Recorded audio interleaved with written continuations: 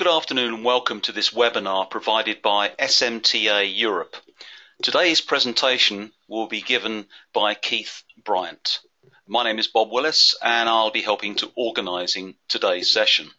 Before we start talking about our subject of today, which is a pre-conference webinar covering some of the aspects of our Electronics in Harsh Environments conference, I'd first like to introduce you to the control panel. Now, the control panel allows you to do a number of things during the presentation. First of all, you can open and close the panel by clicking on the orange button. This prevents it obscuring your view of the slides during the presentation. You can click on the blue button. This makes the image on your screen or in your projection facility in your conference room go full screen, thus giving you the best view of the slides during the presentation. Now, if you have any questions during the webinar, you can type them directly into the control panel, as indicated here by the red arrow. Now, Keith will be answering questions at the end of the presentation this afternoon. So if you have a question on a particular slide, a particular point, then please just type them in anytime during the presentation, and those questions will be answered at the end of the session. Please remember, this is an introductory webinar on the conference and some of the topics, just to give you a flavour of the presentations that are going to be coming in the not too distant future. It's now my pleasure to introduce our speaker of today, Keith Bryant, and he is chairman of SMTA Europe. And Keith's on the line, and I'm just going to say hi, Keith, and get you to swap over screens. Good afternoon, Keith. Good afternoon, Bob. You have the power. You are in control. Thank you kindly. Good afternoon, everybody, and welcome to Electronics in Harsh Environments Conference Taster. As Bob has said, we're not going to be doing all the presentations this afternoon, obviously. We're just going to give you a taster of the sort of things that are going to be there. We have a confirmed program already, which I will go through later. I would also, it's okay, Bob, I'm just having a problem changing to the next slide.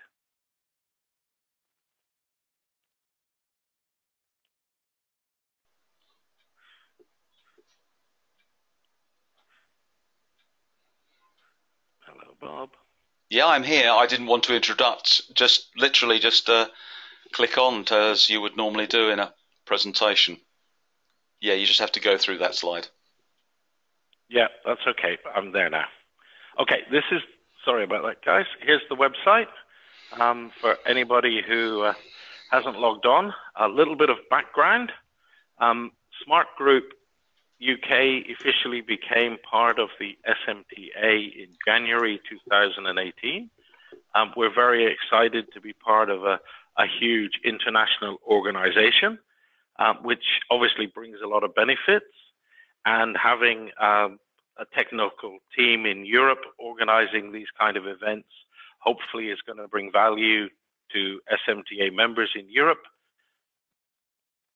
and also bring value to those people who aren't members but will be interested in coming along to our events. This event is actually the second. We had a very successful event in Amsterdam last year, and we had, as you can see from the images, we had a good level of people at the conference, and we were very well supported with tabletops. This was, if you like, this was the initial event. This year we've decided to focus on the hot topic of electronics in harsh environments. Like Bob, I travel around the world at a lot of, let's call them, pertinent events. And this topic has been one of the hottest that's been around for at least the last 3 or 4 months. So we believe it's the ideal thing to be putting out to all the people who are coming to visit. I'm going to start by running through the program and the venue and a few other things and then I'm going to look in a bit of detail at some of what I consider to be the key people who are speaking. Some of them are keynotes, some of them are part of the standard program, and I will then hand over to Bob, who's going to talk about one or two others that he has more knowledge of than I do.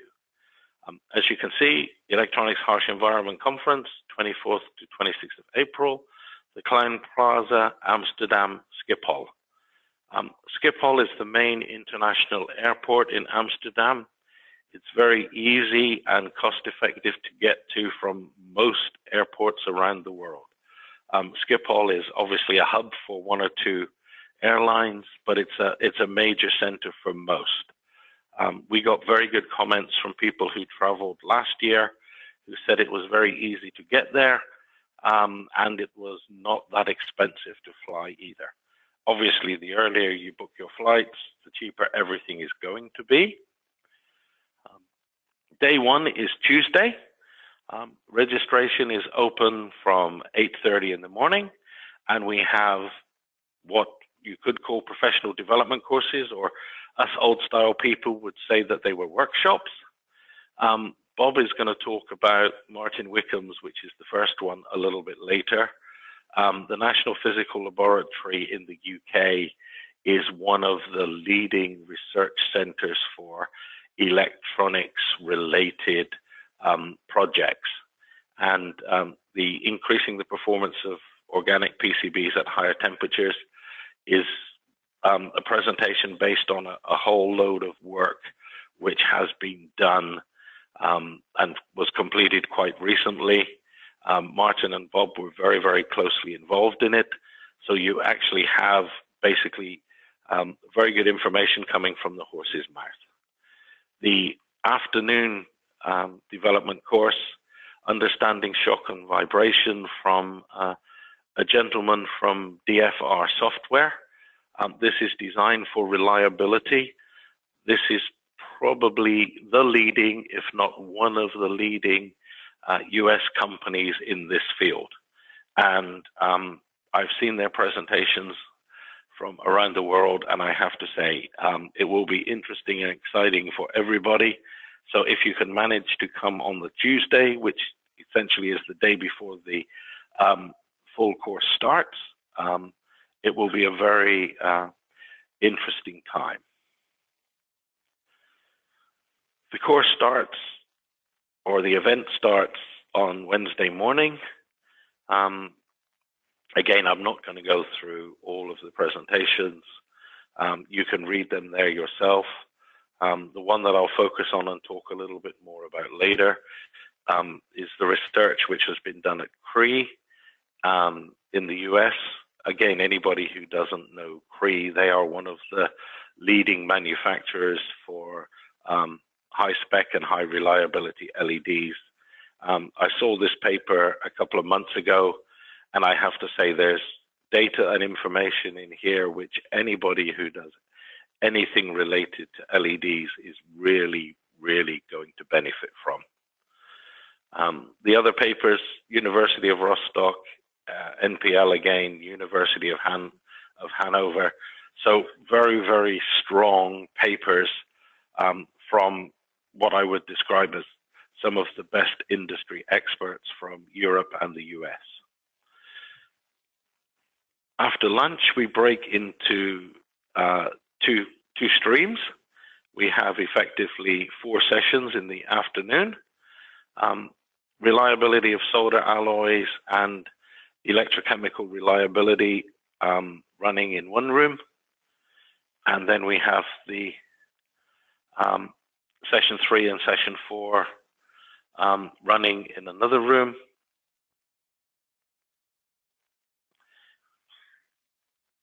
And again, we have Mike Bixelman speaking. Mike is one of the leading technologists in terms of contamination and cleaning and conformal coding.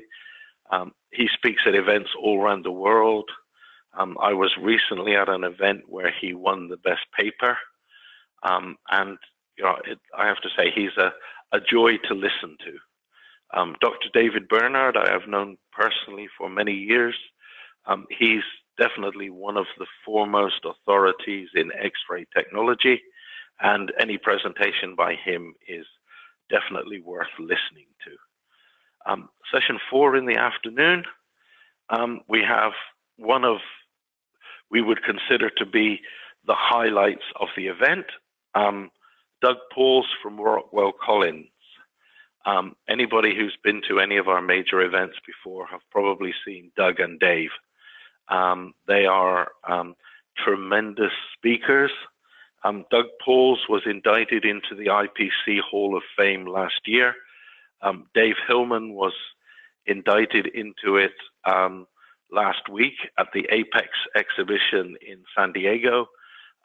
They both have decades of really strong work in process development, in failure analysis, and also they do a lot of work with standards committees at the IPC and also the J standards.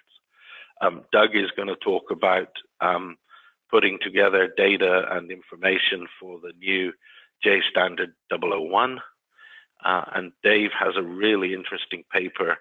I'm going to share a few slides from this later on the issues that you can get with conformal coding process and the effects that it can have on joint integrity. Everybody says conformal coding is a great thing. It's a great mitigation for tin whiskers. It has a whole load of advantages.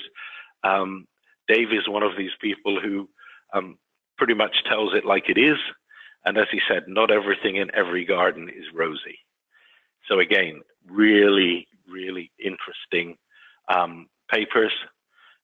We also have papers from Mike Conrad from Aqueous.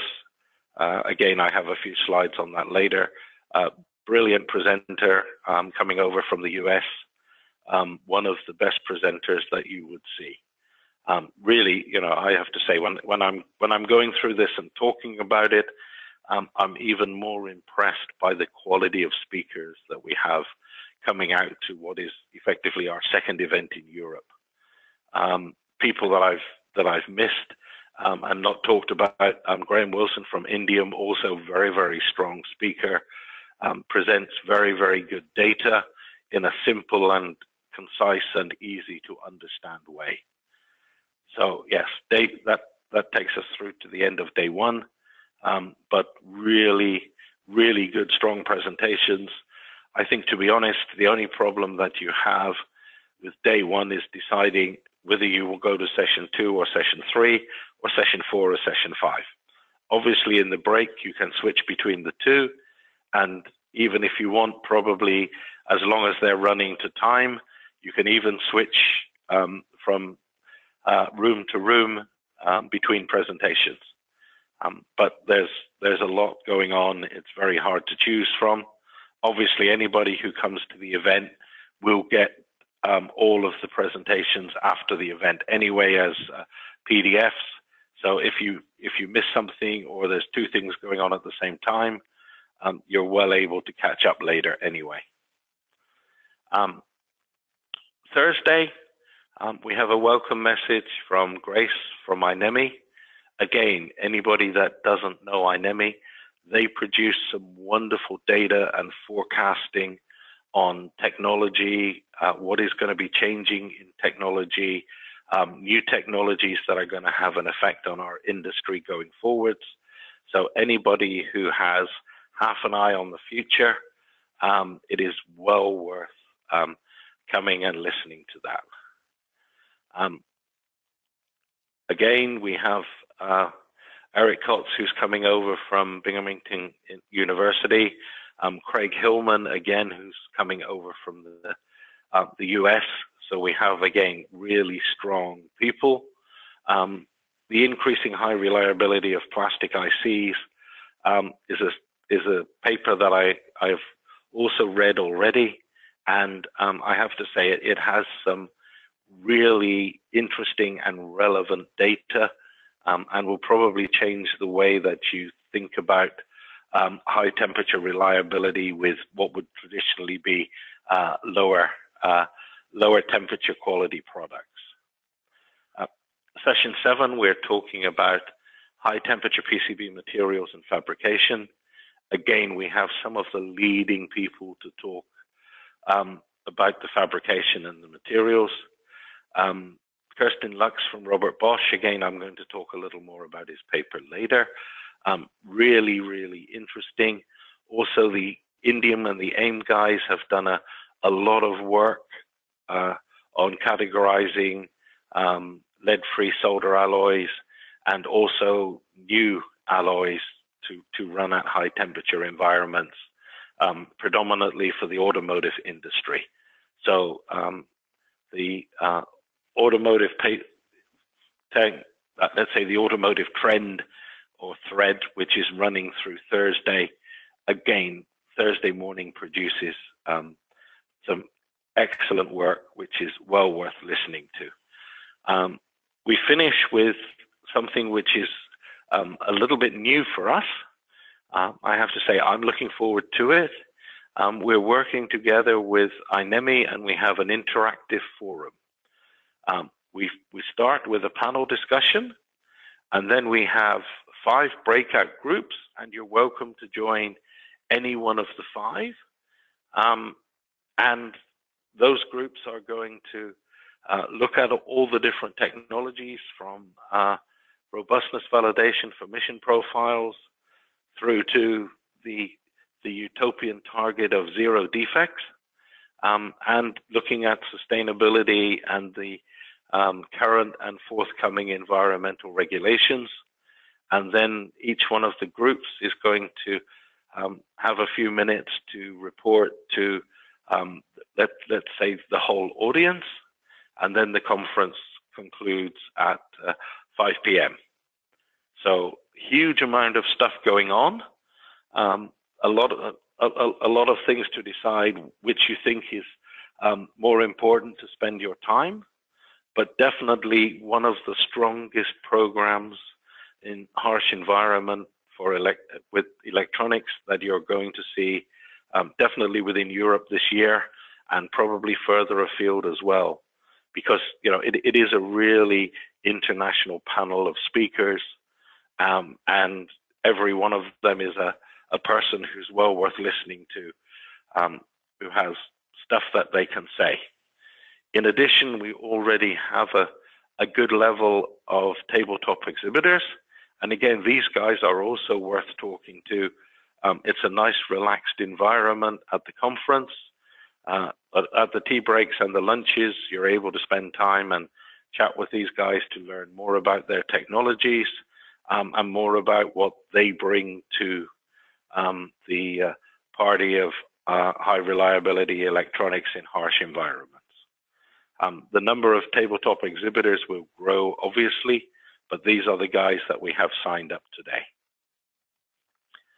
As I said, I want to just give you a sample of a couple of papers, and then I'm going to give you also a sample of a couple of the abstracts.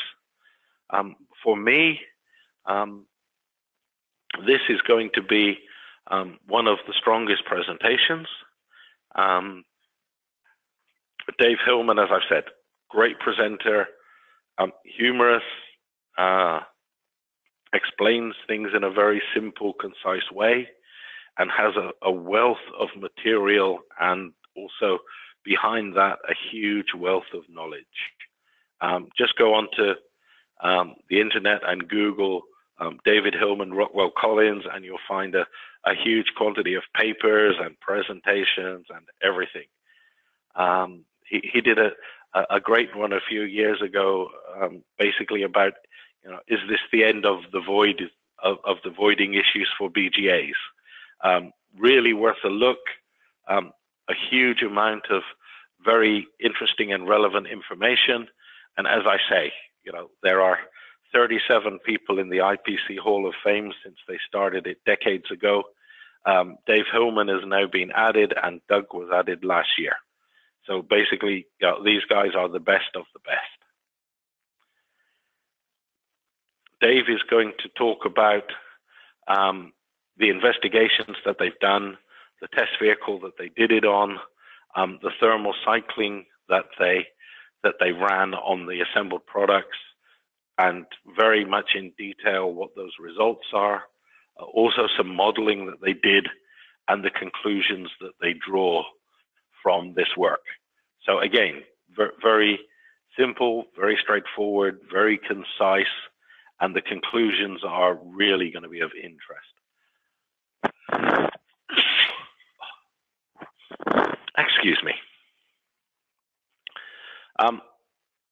As Dave says, there's a huge advantage to conformal coding, but if you look at the pictures below, you can see occasionally with acrylic, there are some quite nasty things going on underneath that BGA. And if you look at the cross-section on the right, I can only describe that as very scary. I'm not going to tell you any more, because basically the aim of today is to give you guys a taster of what you'll see when you come to the conference. So we're not going to give you all the conclusions. We're not going to give you all the data, because purely and simply, first of all, it would take too long. And secondly, then there'd be no reason for you to come to the conference. And this is all about giving you or your management or whoever you need to convince reasons for you or someone in your organization to attend the upcoming Amsterdam conference. Again, very interesting information from, again, David draws a lot of information from work that other people have done already. This is a case style of an unusual failure mode, and David is rolling this into his presentation because effectively it's all based on acrylic conformal coding and the issues that you can get from this, and also other conformal codings as well. As I've mentioned already, Michael Conrad from Aqueous is a very, very strong presenter. He puts together some of what I would believe are the best quality presentations that there are around. A gentleman who's well worth coming to listen to. You might think because he's working for he's the owner of Aqueous, that it's a very commercial presentation, but exactly the opposite. Mike is a very technical guy, and he presents very technical information very, very well. And as I've said, has great images. This image of dendritic growth, which is on the left-hand side, is for me, showing this to your boss and saying, look, this is the sort of stuff that we're going to talk about, and this is the sort of stuff that could start happening to our products, is probably good enough reason to come to the event on its own. But Mike is taking a slightly different than the normal view, which, as I say, having looked at the presentation sampler, I find very, very interesting. We all think of harsh environments as deep hill drilling, aerospace, military, satellite type technology, and he makes a very interesting and strong case that in some situations this is actually a harsh environment as well. So it's going to open the eyes of the delegates to something that we think is quite benign, in some cases can also be a difficult environment for our products to cope with. So again, really interesting topics, really good graphics, and a lot of interesting material. This was, again, something that's going to be a little bit of a topic throughout the presentation. You're never going to have, or almost never going to have, a perfectly clean product. It's like the perfect solder joints. If you look hard enough, you will always find something. And these are really, really simple bullet points. And they're really key to cleanliness and reliability. Consider the end use climatic environment that you're putting this product into. It may be in a box, it may be open, it may have fans drawing air and contaminants in from the outside of the area. It may be, all sorts of potential issues. What is its cost of failure? At the end of the day, it's a very simple question. Is it worth insuring against failure? If it's a consumable product that you're going to throw away and there's not a lot of cost, maybe it's not worth investing a lot of time and a lot of money in making it safe in that environment. Maybe it's better just to throw it away and replace it. Component density, component standoff heights. These are also things when it comes to cleaning, but not only in terms of cleaning, but in removing the cleaning liquid when it's done its job. The last thing you want is to put cleaning material under a low standoff component and basically have it stay there. And the key thing, and one of the themes, and I'll talk about a couple of the abstracts that talk about this later on. How clean is clean enough? At the end of the day, in real live production environments, all we need is something which is clean enough. It's like we need solder joints that are strong enough. They don't have to be absolutely perfect and look beautiful. They have to be functional. And this is going to be, I'm sure, a very heavily debated topic amongst the presenters and also the audience during this event. So this is one of the things that I'm really, really looking forward to. I've picked up a little bit on a few papers that I think are good. Rolf Tuttle, I've already mentioned one of the keynotes. This talk is going to talk about failure modes associated with LEDs, operating under stress conditions, and test results that demonstrate how you can improve that long-term joint reliability with modifications to the package and also using the newer materials that are now available. So again, if anybody's working with LEDs or likely to be working with LEDs, this is golden information, no other way of describing it. As I said, I've seen the paper and I've seen the reactions in the room to when the paper was given. And yeah, it opened a lot of people's eyes. It changed a lot of people's thinking, which is absolutely that's the idea and the thrust of a keynote. So, we're very pleased and very proud to have Rolf coming over to talk to us about this. And I don't like to keep repeating myself, but yeah, it is an amazing presentation. Doug Pauls, the partner of Dave Hillman at Rockwell Collins, again, really strong presentation. These guys they're pretty much involved in writing the standards. So they're the best people to talk about them, especially the new ones. And Doug is going to talk about the new protocol and talk about how we can generate evidence on contamination testers to use and control modern day assembly processes. Again, it goes back to my previous comments, but, ionic contamination testers pretty much test the whole of the assembly. And now we're saying there's so many differences on that assembly. This technology testing goes back to the days of through-hole. And in through-hole, there was a hole, there was solder on the top of it, there was flux, and pretty much that was it. There was a nice, generally apart from a couple of nasty connectors, there was pretty much an open area that was easy to clean. Surface mount came along and it got harder. Now we have bottom terminated devices with very, very small, almost minuscule standoffs. And obviously these things are potentially hotspots for contamination. So you can end up with a board with the obsolete practice of contamination of ionic testing, where the overall board tests perfectly well and it passes, but there are 2 or 3 areas on it where there's completely unacceptable ionic contamination.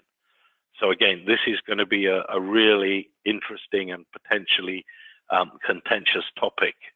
But we one of the best people in the world presenting it, so I'm sure he can put forward constructive arguments. Everybody knows Robert Bosch, again, one of the leading OEMs in their field, and a very interesting paper, looks at new failure mechanisms, how we can work against them, and modeling that we can do to understand the issues when these products are working at higher voltages than we would normally expect. And that the presentation is looking at products that are sitting between 470 and 1,000 volts.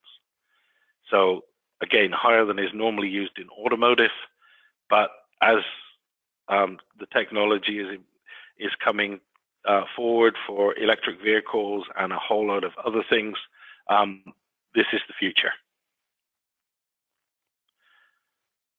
So that's it from me. I'm going to hand back to Bob, who's going to talk about a couple of the other things. Well, thank you very much, Keith. Thank you very much for the overview of the presentation so far. So basically what I want to do is talk about a couple of presentations and also the workshops. First of all, it's probably easier for me to talk about something that I'm quite close to, as I do some work with MPL. And Martin Wickham will be giving a workshop. This is on the first day of the event, sort of 3-hour workshop dedicated to harsh environment electronics. And what this will do is look at all of the work and all of the results we've got in many different fields. So we look at protective coatings, we look at a new condensation method of testing, which I'll sort of expand on in a moment. So this is our experience over the years with lead-free technology and then transitioning into the use of higher temperature materials. And we've sort of focused over the last year or so looking at alternatives to solders with some of our collaborative projects. So all of that data and all of that information will be provided in this workshop. So I think that, as Keith said, it should be a very valuable event. I mentioned a couple of the reports which will be available to delegates. One which was an overview report we put together on materials and technology for high temperature applications, and one of the more practical things I was involved with Dr. Chris Hunt was looking at alternative techniques of soldering. Now, if you have traditionally used high temperature solders, and these are the HMP, high melting point, high lead content solders, or even tin antimony or tin silver materials, generally speaking, a lot of applications were manually soldered. So what we did is also look at automated techniques. So this is automatic hand soldering, automatic laser soldering, and also the use of selective soldering as well. So that's the sort of our overview of experience with those materials, and some of the results we got after aging again is included in one of those reports, and they're both available to any delegates that come to the conference.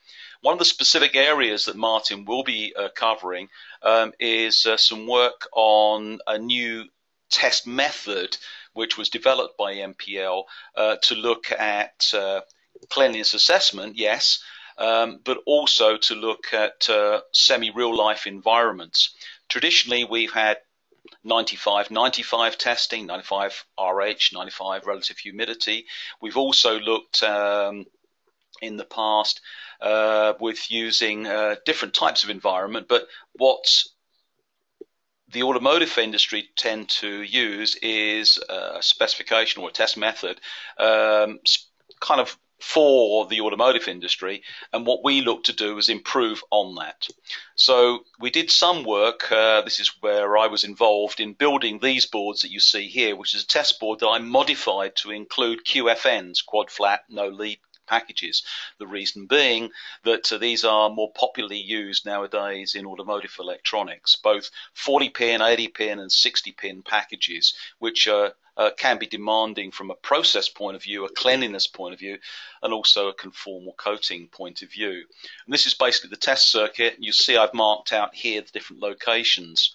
Location 11 and 12 is an addition to this standard IPC SIR test pattern board. But I was assisted by Doug Pauls in remodifying or changing this design to include these packages. And not only did we do the testing, but Doug Pauls also did testing on this particular product, just to get reassurance that what I was doing made sense.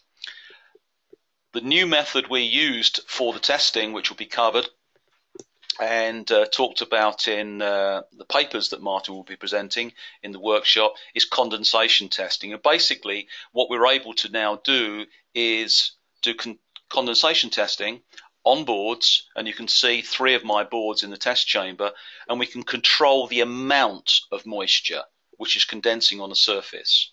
So effectively, if you look at a board that we've taken out of a chamber, and this is a very basic example video clip where you can see me literally just wiping the moisture off of the surface of the board and components. What we've been able to do is condense known amounts or known volumes or known thicknesses on a surface. And this is basically by controlling the temperature in the chamber and the temperature of the subject, so to allow the material to condense onto the surface. So these are just some of the results. It gives you test chamber conditions, dew point, and a visual interpretation of the amount of condensation present on the board at these different set points. So be able to control this gives you a more defined and more controlled method of increasing the potential for failures. So what I'm showing you here is, again, just a graph which shows the relationship of temperature, both dwell and change in temperature, and the effect of condensation on the surface of the printed circuit board. And here we've got a close-up view of 0, 20 minutes, 40 minutes, 60 minutes. But by changing the temperatures of the environment this board sees, we can actually control the amount and how quickly this forms, or the moisture forms, on the surface of the printed circuit board.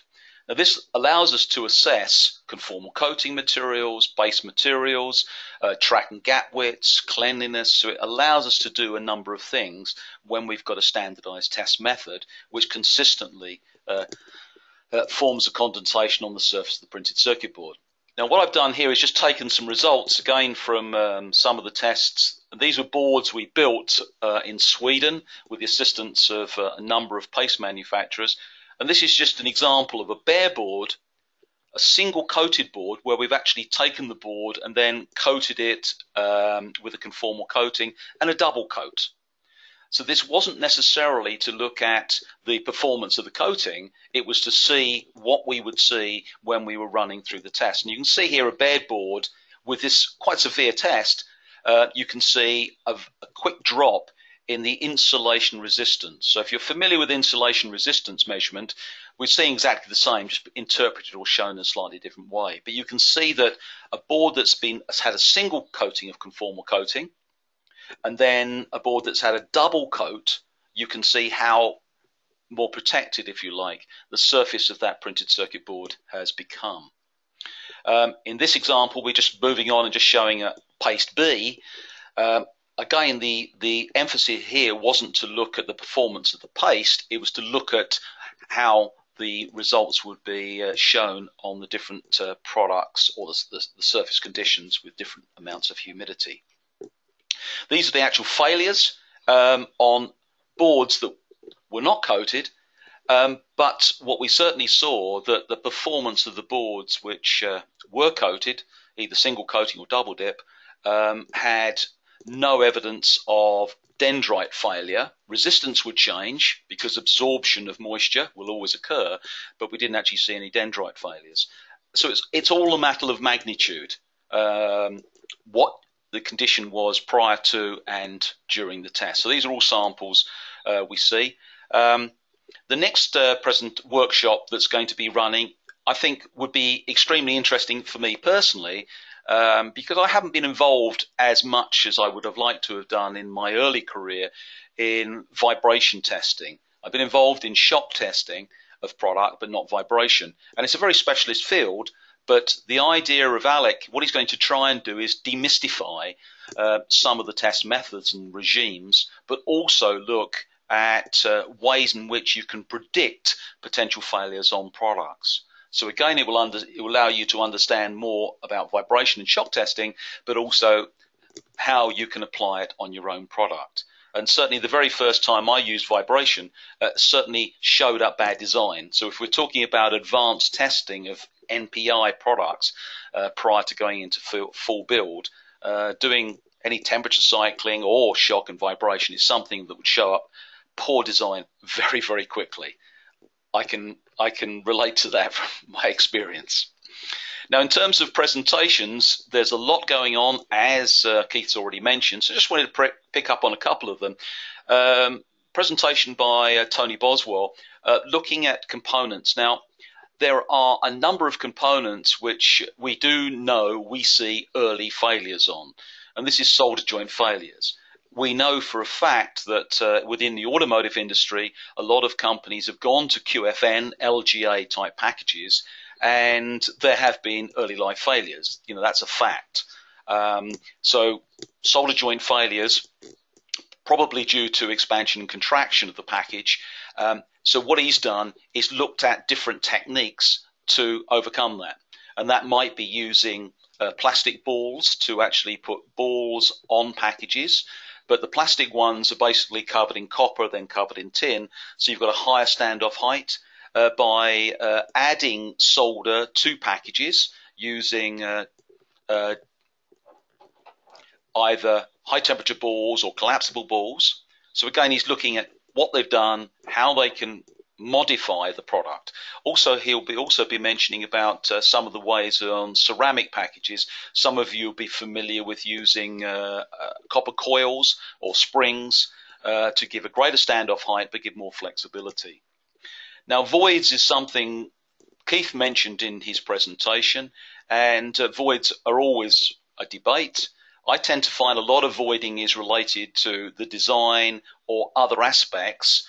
A lot of customers have problems specifically with paste and profiling, but and you can do all you can do with improving your process, but at some point the paste product needs to change. You will find that certain paste products produce better void performance than others, but because you've got all those variables in between, it's just understanding what is the true cause of void. So I always say to people, find out what the root cause is first of all. Don't always blame the paste and the profile.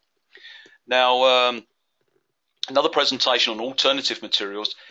I mentioned earlier that tin silver, tin antimony, HMP solders are alternatives that have been used quite widely in the industry for high temperature. But you've got to think about what high temperature is all about. In reality, if we talk about high temperature of yesterday was 150, 160, 180 degrees C operating temperature. Now what we're doing is moving on to 200 and higher operating temperatures. But if we consider, if we're still working on high temperature that we've discussed in the past a few years back, then looking at improving on the performance of those materials, because when you look at temperature cycling of some of the tin, antimony and HMP solders, the performance in terms of the joints is not necessarily as robust. It will stand up to high temperatures, but temperature cycling can be a problem. Also a presentation from Zestron, and it's interesting if you look at some of their presentations, as I have in the past. I was particularly amused, if you like, at one test method, and I actually tried it for myself, and I thought it was quite revealing, and I'll show you that in a moment's time. But Helmut is going to look at test methods and robustness of those test methods, so the actual performance of those test methods. So again, I think that might be useful, particularly if you've used standard test methods like ionic measurement for many, many years. SIR has moved on, and SIR is really the test of choice, but if you can use ion chromatography and actually being able to detect the amount of corrosive materials or the types of corrosive materials, you're in a much better place to be able to improve your process. Again, different test methods cost more, than doing a relatively simple test. But again, it depends on what you're trying to find out in terms of the information.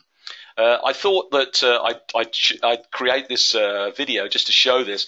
And this is me just taking one of my test boards, or one of the MPL test boards, and immersing it directly into water. And what you'll see now is, as we apply a voltage, you can actually see the reaction taking place that in the past would have caused dendrites and corrosions, and still does. But in this particular situation, we're actually immersing the whole board underwater and looking at the effect. And what you can actually see, obviously this one is conformally coated, and after testing, you can see the corrosion that I show in this particular photograph. The point here is that a very crude test, taking a board, if it's been conformally coated right, it will give a better level of protection, even on this rather difficult to pass test. But the company originally, when they were doing this, all they were trying to do is just look at the consistency of conformal coating, and it was quite crude but effective in actually seeing the actual results.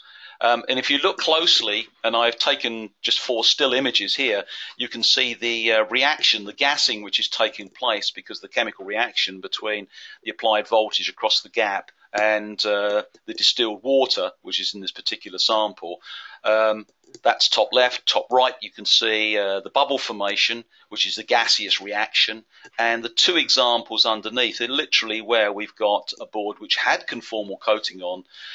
It wasn't coating properly both the surface of some of the chip components, which you see on bottom right, and certainly it wasn't protecting all the way around the QFN LGAs.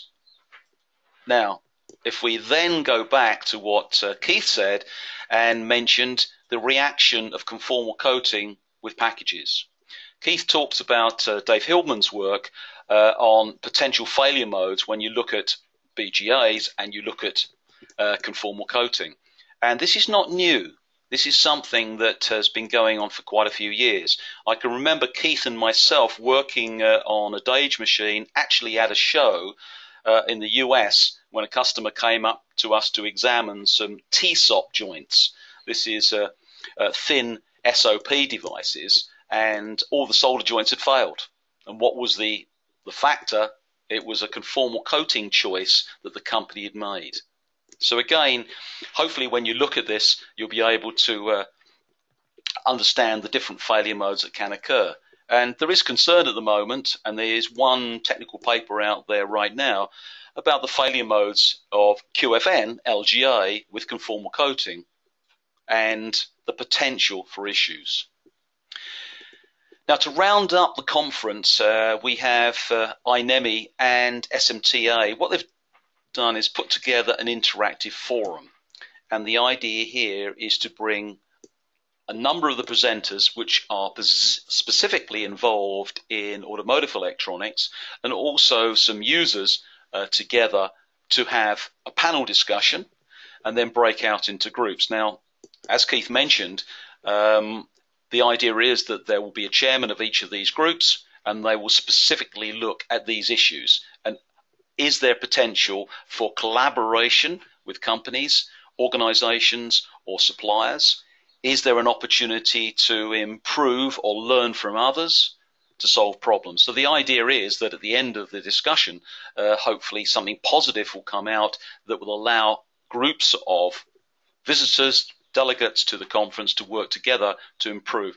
We all in the environment want to try and improve the electronics and manufacturing we build for the environment, but also for the particular applications we need for modern electronics. And that will be chaired by Grace O'Malley with an initial presentation by a gentleman from Robert Bosch.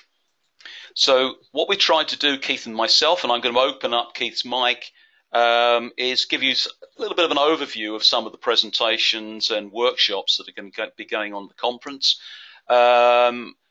We're very excited by the range of different topics that are going to be covered at this particular event, and hopefully the practical information will be exchanged. Hopefully, Keith, can you remember that far back when we examined those TSOP failures with conformal coating some years back? Yeah, I can remember it, Bob, but I'm not going to tell you how many years ago. I've still got the photographs. I actually found them the other day. That's what sort of stuck in my mind. One other interesting piece of information I thought I'd mention is 007, one of the online magazines, is also supporting the SMT Europe conference. They just joined, so it missed out on getting onto our slides, but I just thought I'd mention that. And one other thing I would sort of, I've never seen the presentation or presentations by the representative from Creed, but what I would say is that in my recent work with LED assembly, I've been very impressed with the company as a whole. They are the first company, and particularly a component supplier, who've actually given you test methods to see whether there is good compatibility between the materials you use for coating, soldering, cleaning with their devices. So they actually give you a test method to test their product out with other process assembly and materials. So I think that's quite forward thinking of them. Possibly they have had some problems in the past, but at least they've done something positive to allow engineers and designers to assess their components for compatibility, which I thought was quite an eye-opener to me. Yeah, Cree are definitely one of the strongest in terms of technology that are out there for sure. So Keith, over to you. Anything else you'd like to mention? No, not at all, apart from thanking everybody for listening. Hopefully we've given you enough information and enough interesting things to come along and visit us in Amsterdam, and look forward to seeing you. Do we have any questions, Bob? Yeah, there have been two questions from Nihal Sinadure. I think, to be perfectly honest, best answered probably at the conference. And I apologise. There's one that I'm not aware of, but I'll pose it to you and just see. And you may be able to come back to him offline if you're aware of it. And this is a question about determining harsh environments for automotive compared with information already analysed by ITU for telecoms in harsh environments. ITU, are you aware of this organisation or institute? No, I'm not, Bob. Sorry, but most of them I know, but this is a new one for me. But what we have seen is, a lot of the telecoms and harsh environment stuff, and a lot of the automotive harsh environment results do actually overlap. But as you say, it's a conference question for the experts that are there. Well, certainly I will take these two questions and pass them on with Nihal's email address, and hopefully they will answer the questions direct to him, or alternatively, hopefully we'll see him at the conference. So on behalf of myself, Bob Willis, I'm the technical guy doing the knobs and twiddly bits. Keith is the presenter this afternoon. I'd like to thank you all for attending. A reminder that you will receive a copy of these slides that we've presented this afternoon. And if you visit the SMT Europe website, you'll be able to pass on the link to the video recording, which will also be available prior to the show. And if you obviously visit the website, you'll be able to sign up for the conference. So on behalf of Keith. Keith? Thank you very much, Bob, and thank you everybody for listening. Okay, and thank you very much. Good afternoon. Good afternoon to you all.